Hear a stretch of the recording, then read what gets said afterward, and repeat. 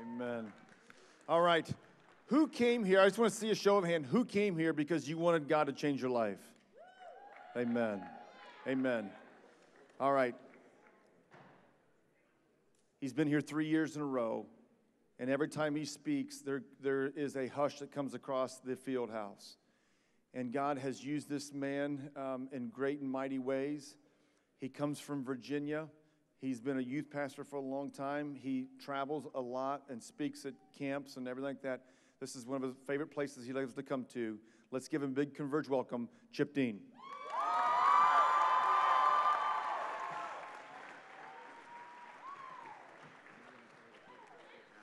Hey, Converge, how we doing tonight? Make some noise. It is so good to see you. It is great to be back in Lima, Ohio with you, worshiping Jesus together. Y'all go ahead and take a seat right now if you can. So it's been about a year since I've seen you, and since last year, as of 3 weeks ago, I praise God, I have become a daddy. My wife and I have adopted a little baby girl. She is 3 weeks old. Her name is Brooklyn Rose, and we are just so thankful to have her. It is so good to be back. I love being at Converge every year. This is where we get to see the Spirit of God poured out. This is where we get to see Jesus work. This is where we get to see God raise up a generation of teenagers. If you believe that God's going to speak to you tonight, make some noise right now. Let me hear you.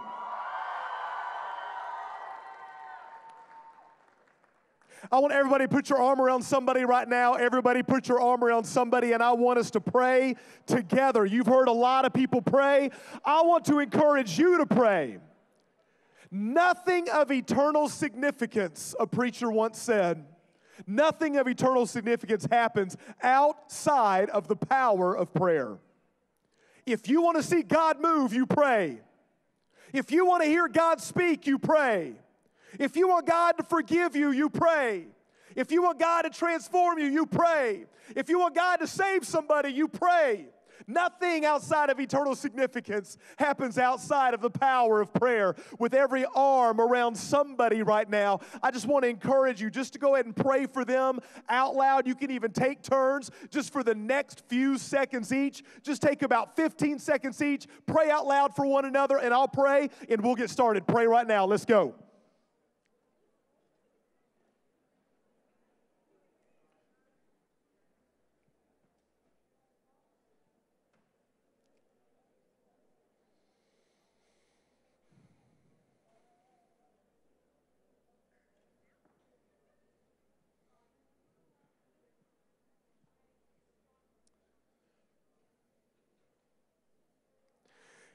Heavenly Father, we love you. And God, I pray right here, right now, tonight, that your Spirit would be so strong in this place. God, I ask that Jesus would speak to every heart in this room. Father, I beg you that we would not leave here the same, but God, that we would be changed, not because of just a decision we've made, not because we're going to try harder, not just because that maybe we've been convicted, but God, I pray that we would be changed because of the work that your Spirit does in our hearts that we could never do to our own selves. God, we ask you in Jesus' name, God, that you would raise us up tonight to be followers and disciples of Jesus Christ, that we can go and reach this world for him through the gospel. In Jesus' name we pray. And all God's people said, amen. Converge, you may have heard me say a couple years ago that probably the scariest moment in my life was when I went through a tornado. I will never forget April 27 of 2011, where F1 tornadoes ripped through my neighborhood. Now, tornadoes go up to about EF5. F1 are like kindergarten-sized tornadoes, I've told you before. I can remember looking outside my window and watching 2 tornadoes come through my neighborhood. My backyard fence get lifted out of the ground, a trampoline flying through the air over my house, me screaming like a middle school girl in the most embarrassing way imaginable. And the next thing I remember, I find myself in my bathtub with a mattress on top of me while I'm grasping my MacBook Pro with my mommy on the phone, and I'm 30 years old. And I remember screaming to my mom as I can hear the roof ripping off my house, "Mom, I love you, and I will see you in heaven." I lived. I went on to see the next day, and our town was shut down for a week. I will never forget coming to church the next week and hearing from one of our teenagers by the name of Danae. Danae came up and told me the story during that same tornado. As the same tornado, actually one of the larger tornadoes that day comes ripping through her neighborhood, the EF5, that her dad began to panic, which she had never seen him panic before. And he was commanding his family to get down into the basement because a tornado was ripping through their neighborhood. Danae said, "I've got to go up and get my shoes first." And he took Danae and he grabbed her and he carried her down the stairs. At the same time, the tornado hit their home. And Danae said, "My dad jumped on top of me, landed on top of me, while our chimney came caving down, landed on top of him." She said it took about 45 seconds for the tornado to pass by. And she said when all was said and done, all that was left of my house was rubble. And my dad was on top of me, and the chimney was on top of him, and he was dead. She said she had to lay there for 4 hours until someone found her and rescued her from that situation. Now I get to watch Danae as she is traveling the world. And I wish I could hear her conversations, because I can't imagine what the stories that she would tell about the man who risked his life so that she could live. The man who went through death so that she could have life. The man who went through the torment and agony of pain so that she could have a future. And in a world of fatherlessness, where so many people say, "I wish I had a dad who loved me. I wish I had a dad who cared about me. I wish I had a dad who noticed me. I wish I had a dad who would talk to me. I wish I had a dad who would sacrifice his time for me. I wish I had a dad that would sacrifice his life for me." Danae got to have that type of experience, but listen to me tonight, because this is the most important part of your life. This is one of the most important things that you will ever hear, that will identify you, that will define you, that you will be able to live your life from, that you will be able to live your life by. If you do not get this, then you will experience depression. If you don't get this tonight, then you will experience hopelessness. Then you will not get what your life is all about, and where you get hope, and where you get joy, and where you get peace, and where you get love. See, here is the end of the story. Every one of us has had a man who has given his life for us, and his name is Jesus, and he's our Savior. And his name is Jesus, and he's our Lord.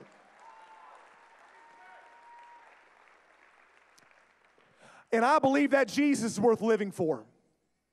I believe that man, not only is Jesus worth living for, I believe, listen to me right now, and everybody look at me in the eyes as I'm looking you in the eyes here right now, because Converge is different.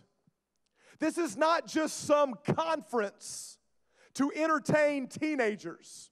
This is not just some conference to get you off the streets. This is the most prayed for conference that I ever get to be a part of. This is a conference that is desperate for Jesus to show up and the Holy Spirit to move. So I'm telling you here tonight, I'm going to take a different direction than what I normally take in conferences such as these. And I want to share with you the most moving, passage of Scripture in all the Bible, and I want you to know it is not going to be entertaining. It is not going to be funny. It is not necessarily going to be attention-getting. This is a passage of Scripture that I pray that God arrests your attention, that you drown out all of the temptations of the evil one. Like the Bible says, when the gospel is sown, that birds or demons come and try to snatch the seed away. That he would try to distract you with your phone. That he would try to distract you with a boyfriend or a girlfriend or just a best friend sitting beside you. But this is going to be the most important message of your life that you have heard yet. I want to teach you tonight, and I want to tell you the story tonight of how Jesus died for you, because here's what we need to understand. We won't be willing to live for Jesus unless we are willing to die for Jesus. We will not be willing to live for Jesus unless we are willing to die for Jesus. But please hear me. We will not be willing to die for Jesus without our understanding that he died for us first. Here we go. Check it out. Matthew chapter 27. Matthew chapter 27. And by the way, warning, tonight will be graphic. It will be gross. It will be gruesome. But the point is not to make anyone sick or not to gross anyone out. The point is to understand the depth of what Jesus did for our sin. The story picks up in Matthew chapter 27, verse 21, which says this: the governor again said to the people, this is a scene at the courthouse where all of the Jews, where all of the people of the town had gathered around. And this governor said, which of the two do you want me to release for you? See, there was this prisoner at the time, as you may have heard before, his name was Barabbas. We know that Barabbas was a dangerous man. We know that Barabbas was a terrible man. He was a murderer. Barabbas was someone that you would never want loose in your city. Barabbas, he was a man that his mind was mad. He was crazy. There was no telling what he would do. They had finally captured him and locked him up. But now comes the day where they're going to release someone. It's between Barabbas and Jesus. It is between this man who is a murderer and the Messiah. Which of these do you want me to release for you? And the people cried out, release Barabbas. And Pilate said to them, then what shall I do with Jesus who is called the Christ? And the people said, let him be crucified. And Pilate said to the people, why? What evil has he done? But they shouted all the more, let him be crucified. And we read things like that in the Scriptures, Converge. And we wonder, what was wrong with them today?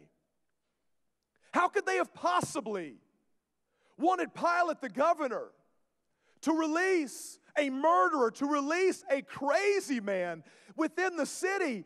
But instead, they said, why don't you release Barabbas and you kill Jesus, this peacemaker, the one who calls himself the Messiah, the one who has healed people, the one who has loved people, the one that has brought value into people's lives. And I need you to understand, they are not crazy. They are just like us. Because every single day when we choose to sin, we're saying, God, release my sin, but kill him. God, I want to sin. I want to live however I want to live. I want freedom.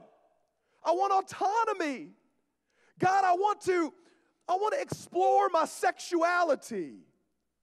God, I want to take what's not mine. God, I want to spread hate through the world. God, I want to rebel against my parents. God, I want to make life about me. God, I want to sin. God, would you lock up Jesus? I don't want to live for him. I want to live for me and what I want to do with my life. See, we've got to understand that every decision to sin is a decision to kill Jesus on the cross, because that's what led Jesus to the cross. Matthew 27, verse 24.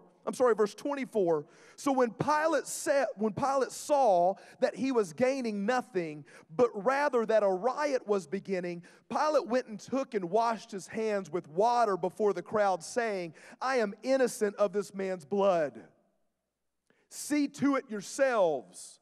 And the people answered, his blood be on us and be on our children. And they had no idea how true that was.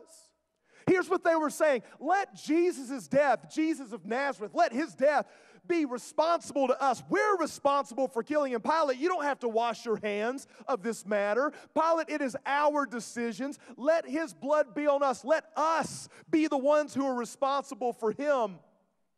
See, who is truly responsible for Jesus' death? Please hear me. The Romans were responsible for Jesus' death legally. The Jews were responsible for Jesus' death religiously. But we, humanity, you and me, what we're about to read, you need to hear me. We are responsible because we're sinners. And ultimately, Jesus did not die because he was condemned to death. Ultimately, Jesus died because he laid down his life for us. He did it willingly. His Father sent him to the cross because it was the only way that we could live. Verse 25, so Pilate released for them Barabbas, and having scourged Jesus, delivered him to be crucified. Now, having scourged Jesus are three little words that have so much meaning to our faith, that have so much meaning to our life. What that word scourged means is the intense agony and pain and torture and torment that Jesus went through for us. That word scourged is talking about when they would walk around and they would spit on Jesus. And the Roman guards would punch him in the face as hard as they could. And they would say, which one just hit you, Jesus, Messiah of Nazareth? And it said that they would take their huge Roman guard hands and grab his beard and rip the hair out of his face. We're seeing here the hatred that sin has for Jesus. And the Bible says that they took that crown of thorns, spikes, thorns that were 3 to 4 inches long, and they would put it on his head, and they would dig it into his brow and into his temple and into his scalp, where blood would be gushing down his face and gushing down the back of his head and the sides of his face. And the Bible says then that they would take this torturous apparatus that they called the cat of 9 tails. It was a handle that had a leather strap on it. It would have these 9 different ends on it they would have these tiny metal balls, metal hooks, animal bones, shards of glass, stones that had been sharpened. And when they would whip it, the metal balls would first fly through the air and hit the human flesh in order to tenderize the flesh, so that then the hook and the bone and the glass could dig into a human being's flesh. And the Bible says, and historians tell us, that it would latch in so deep that it would take the strength of a Roman guard to pull it back out. And history would tell us that you would see not only blood, but you would see skin and muscle and even pieces of bone with some of these prisoners that would be lashed with the cat of 9 tails. And we know that Jesus went through this. Please hear me. Jesus went through this because this is what our sin deserved. Jesus did not just go through this to show us how much He loved us. While that is true, Jesus is going to the extreme of showing us that He would do anything in order to have relationship with us, anything in order to have us in heaven with them, anything in order to show His love toward us, anything to be able so that we could receive Him as our Savior and Lord. While that is true, God is showing us what our sin deserves. The things that I've done in my life against Him, my pride, my lust, my issues, the way that I have desired materials over God, possessions and money, the way that I have sinned against Him and not lived His way but lived my own. It says that they scourged Jesus. They whipped Him some 39 times with the cat of nine tails, and they beat Jesus to a bloody pulp.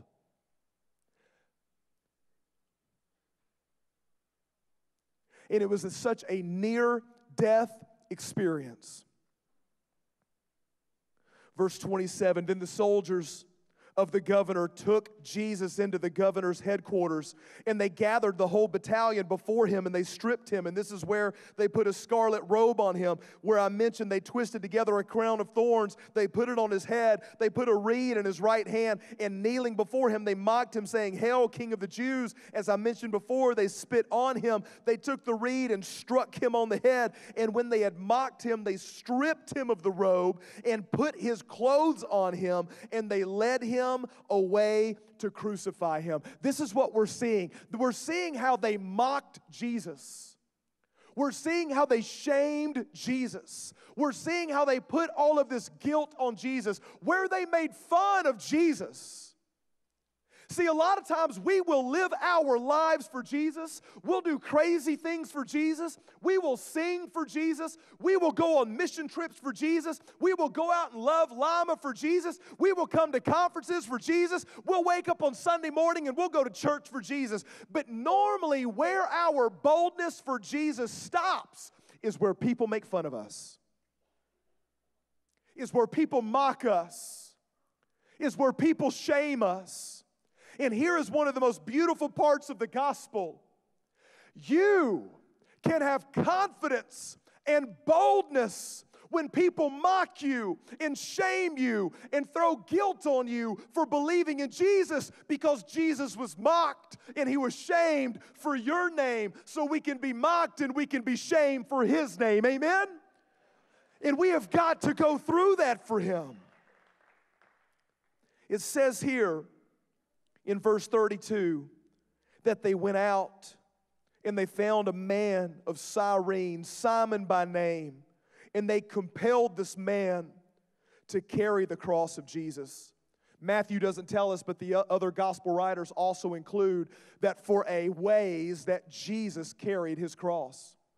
Jesus carried His crossbeam. Can you imagine Jesus having been beaten within an inch of His life, to a bloody pulp, to where He was almost dead? And then they put a cross beam on His back that weighs upwards to about 100 pounds. And they made Him walk for about a mile until He collapsed and He could not walk anymore.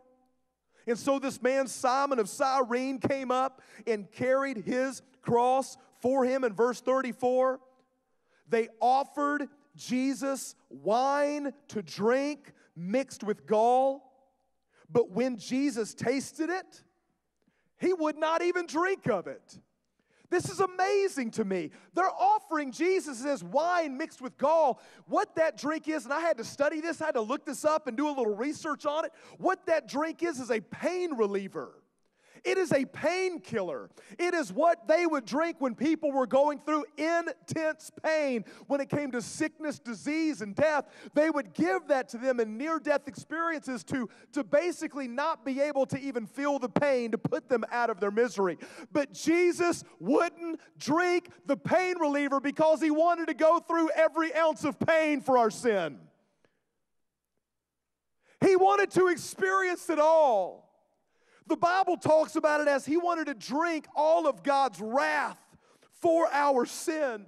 Jesus did not want to skip out on any of it. He wanted to experience every single bit of it. Verse 39, and those who passed by derided him, wagging their heads and saying, "You who would destroy the temple, rebuild it in 3 days, save yourself.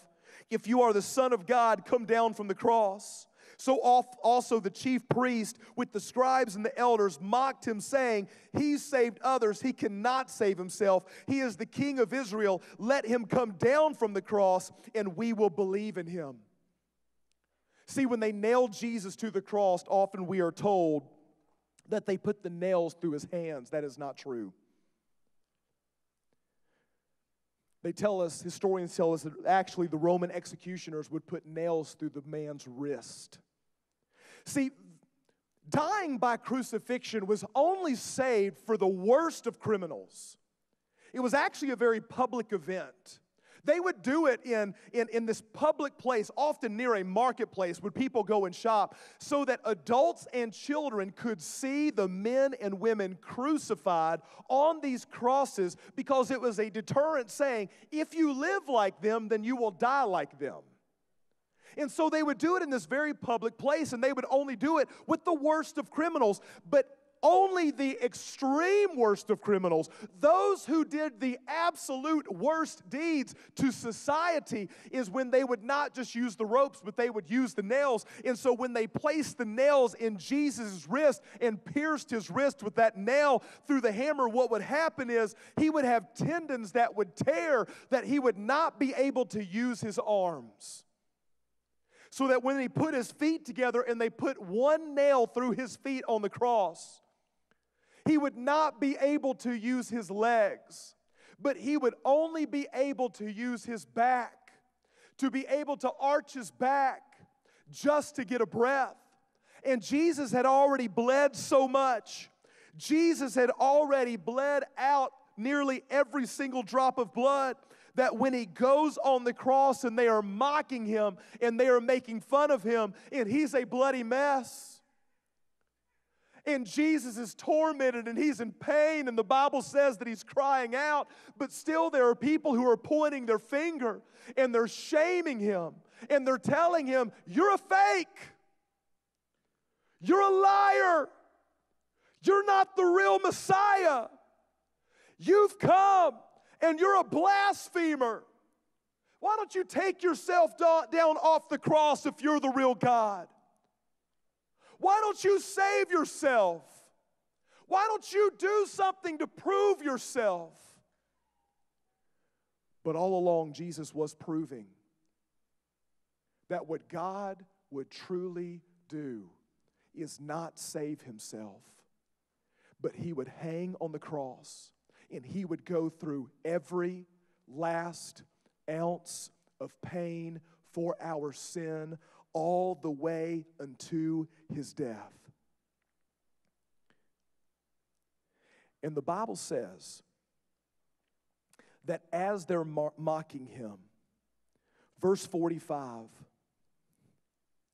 "Now from the 6th hour there was darkness over all the land until the 9th hour." Jesus had hung in that kind of agony and pain for 3 hours. And about the 9th hour, Jesus cried out with a loud voice, saying, "Eli, Eli, lama sabachthani." That is, my God, why have you forsaken me? Father, you've turned your back on me. We've always been tight. We've always been close. I've always been in your presence. God, I've always been your only begotten Son. God, I've always been your beloved one. But God, this is the first time, Father, this is the first time that I'm looking to heaven and you've turned your back on me. Why have you forsaken me? This quote comes from Psalm chapter 22. In Psalm chapter 22, it starts the exact same way. My God, why have you forsaken me? See, what would happen is the way that they would lead worship back in these days of the people of Israel is that someone would begin the line of a psalm, such as, my God, why have you forsaken me? And because the Jewish people would have memorized that entire psalm, they would only have to say the first line, and then everyone else would sing the rest of the psalm. And what Jesus is doing with Psalm chapter 22 is he's identifying himself, because Psalm 22 is all about this suffering servant. Psalm 22 is all about this Messiah who would die. Psalm 22 is all about the one who would say, I will give up my life for the sin of the people. And here is the most amazing part of it all. Jesus was forsaken by his Father during his death on the cross, so that when we believe in Jesus, God will never forsake us. Think about this. Jesus died for every one of your sins. There is not one of your sins that has not been forgiven if you've given your life to Jesus, which means there's nothing you can do for God to forsake you. There's nothing you can do for God to turn his back on you. There is nothing you can do for God to forget you, for God to cast you out, for God to quit on you. God has promised if he has forsaken his Son, then you've already been forsaken in Christ. And now that Jesus is accepted, you will be accepted forever. It's amazing. So often I fear that today teenagers quit on God because they think that God has quit on them. See, the reality is this. Knowing the truth that God will never forsake us, that God will never leave us, that God will never turn his back on you, that God will always be there to forgive you, that God will never quit on you, that God will never leave you alone, that God will always pursue you, that God will always love you, that God will always forgive you. I don't know about you, but knowing that truth, that does not make me want to take advantage of God. That does not make me want to take God for granted. That does not make me say, oh, great, well, that means I get to sin all I want. If that is our heart, then we are unsaved. But knowing that Jesus will never quit, knowing that God will always forgive, knowing that we will never be forsaken, what that does in me is says, God, if you will never forsake me, if you will always forgive me, then I want to go all out for you. Then I want to do everything I can for you, because I don't want to take that lightly. Verse 47, and some of the bystanders heard it and said, this man is calling Elijah. And one of them at once ran and took a sponge and filled it with sour wine and put it on a reed and gave it to him to drink. Historians tell us that these sponges, as gross and as sickening as this is, were used in public restrooms for when people would use the restroom, when people would use the bathroom, and this is what they would use to clean themselves up. Which means somebody ran and got a dirty sponge and put it on a pole and lifted it to Jesus.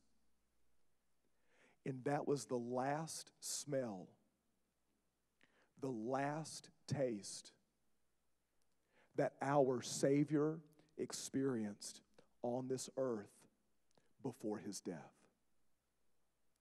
That was the type of dishonoring that our Jesus Christ went through. But others said, wait, let us see whether Elijah will come to save him. And Jesus cried out again with a loud voice and yielded up his spirit. Jesus died. The Son of God died. He went through death for us. He died for you. You were on his mind. You were in his heart. Please listen to me, as this is extremely important. How did Jesus die? Scientists tell us, doctors tell us that the human body is filled with about 5 liters of blood, somewhere around a gallon. And historians tell us, even the Bible talks about how Jesus bled every drop of blood out to where all that was left in his body was water, so that when they pierced him with the edge of a spear, that all that came out was blood and then water. How did Jesus die? It looks like what happened was Jesus' body went through so much trauma, so much pain, so much torment, in so much agony, that it is probably the case that the sac around his heart, which was filled with fluid, exploded, which caused a heart attack, which meant that Jesus died of a broken heart for you and for me. Jesus went to the cross willingly for you and for me. The Bible says in 2 Corinthians chapter 5, verse 21, "For our sake, God made him who knew no sin to become our sin, so that in him we could become the righteousness of God." Jesus became our sin. When Jesus died on the cross, he took all of your sin and all of my sin and bore it on his body and said, everything that Chip has ever done, everything that they have ever done, I am dying for that. And he took our sins so he could give us his righteousness. But here's where I want to end, and here's what I want you to see. Matthew chapter 27, verse 51. "And behold, when Jesus died, the curtain of the temple of the tabernacle was torn in two from top to bottom, and the earth shook and the rocks were split." Here's the whole point of Jesus' death. The Bible says when Jesus died, as there was this massive earthquake and there was darkness all over the earth, there was something very specific, very important, very urgent, very significant that happened.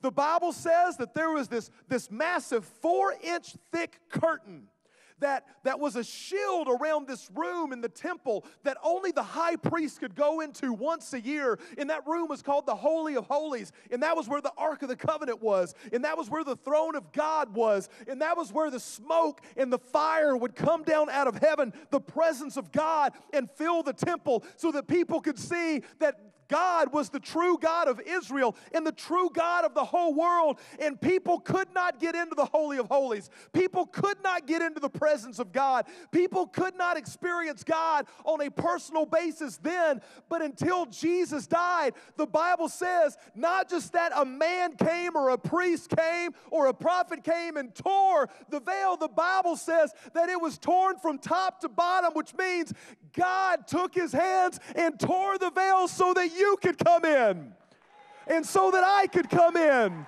so that we can know God, so that we can know him personally. In college, I had a friend by the name of Dan. Dan, all he talked about was how much he loved to surf. Dan, he talked about how just that he wanted to go pro, and he had all these sponsors that wanted to sponsor him in his life, and he had all these surfing posters and all these surfing clothes, and his surfboard was always in the corner of his college dorm room, and Dan would not shut up about surfing. That's all he talked about was surfing, surfing, surfing all the time, and how he was in college in Pennsylvania with us, and there wasn't any ocean around anywhere close, and he couldn't surf, and how bummed he was because he could never surf well. Finally, Dan's birthday rolls around, and my buddy Eric wants to surprise him. And he says, Chip, here's what I'm going to do. For Dan's birthday, I'm going to take him early in the morning. I'm going to put him in the car, and he's not going to know. It's going to be a big surprise. I'm going to drive him 6 hours down the road to Ocean City, Maryland, and I'm going to take him surfing because he won't shut up about surfing. So finally, Dan's birthday rolls around. Eric doesn't tell him what's up, throws Dan in the car. Dan's asking the whole way, what are we doing, what are we doing, what are we doing? Finally, 6 hours down the road, they get to Ocean City, Maryland.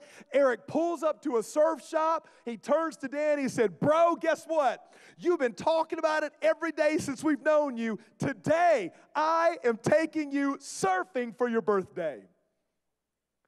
And Dan looked at Eric and he said, I don't feel like surfing today. And Eric looked at Dan with his mouth dropped open, wide eyes bug-eyed, and knew exactly what he meant. He had been lying the whole time. Dan was a fake. Dan was a liar. Here's my question. It's so easy to come to conferences. It's so easy to worship with a band. It's so easy to be a part of a youth group, to be in a chapter. It's so easy to go on church on Sundays. But here's my question for you, and please hear my heart in this, is I love you and that God loves you and He's proven His love for you. Have you ever surfed? God tore the veil. God sacrificed His Son. God did the most extreme act, and Jesus died the most extreme death. Here's my question for you. Have you really given your life to Him? Have you ever experienced the presence of God in your life? Have you ever experienced the joy of forgiveness? Have you ever sacrificed your sleep and said, I'm going to stay up and I'm going to pray?